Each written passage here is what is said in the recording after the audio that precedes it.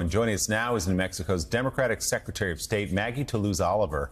Since election conspiracies took off around 2020, she's had to leave her home for weeks at a time and to remain under state police protection after her photo and home address were posted on a website called Enemies of the People.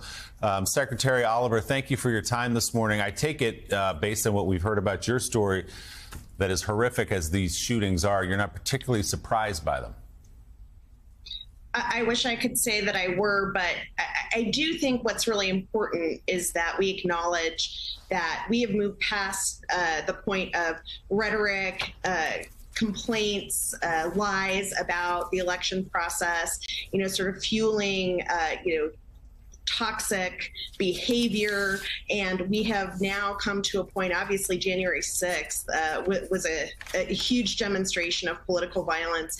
And now we're seeing it follow through into people at the local level who are so gripped and so bought into the concept that our elections are rigged. Of course, a total lie, totally fake, but they're willing to take action in the form of political violence. This is tremendously scary, and it has to stop. And Mika, this is the second Secretary of State we've had on the last hour who's had threats against her life. Secretary Griswold of Colorado was just on with us. Jocelyn Benson in Michigan has had well-publicized threats against her. It's happening across the country. Yeah, what happened to Gretchen Whitmer, what happened on January 6th, we could go on and on and on. And what's the common denominator here? The common denominator is Donald J. Trump, okay? And in New Mexico, what we're seeing here is a little mini January 6th with the Trump playbook being used. An election is lost by a landslide. The guy doesn't like that he lost, so he plays the Trump playbook and starts denying his loss and then gets people riled up to do violence. That's the Trump playbook. And to be honest, there's members of the House. There's different politicians now who have security. They didn't have security before Trump. Full disclosure, I didn't have security before Trump. I have to live with security now before Trump. Let's just be honest about what's going on here and about the threats we're facing. And to that, Maggie, I ask you, where is this going? And what's it going to take to turn the corner?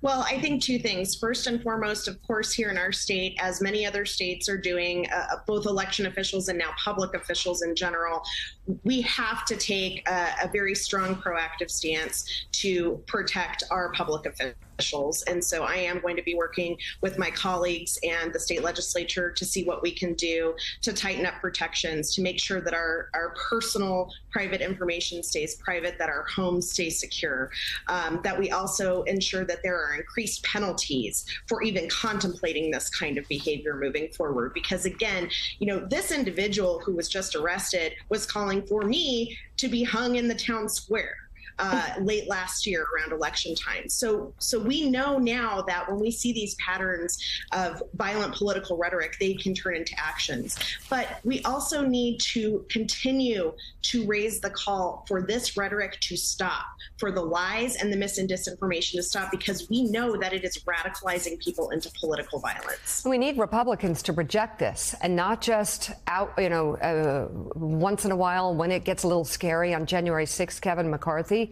We need them to completely, wholeheartedly reject this. And we need other Republicans who are saying nothing to say something, because at this point, that's just as bad. At least we know when someone is threatening to hang someone in the town square, they mean it. We know that now.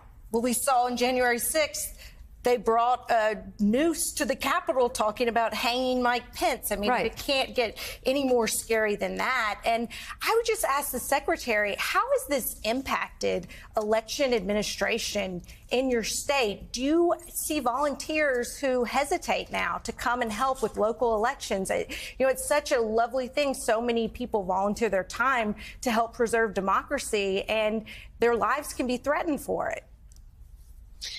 We are seeing changes, and it is a challenge. And it is a challenge to recruit and keep those folks, and not even just because of the threats of violence, but because of the harassment, the accusations of committing, election fraud and rigging elections, right? Even just that alone, to say nothing of the threats and potential for actual violence, has really put a dampening effect on this. And for our democracy to continue to to thrive, much less survive. We need those folks. We need every single person to help us ensure a healthy democracy.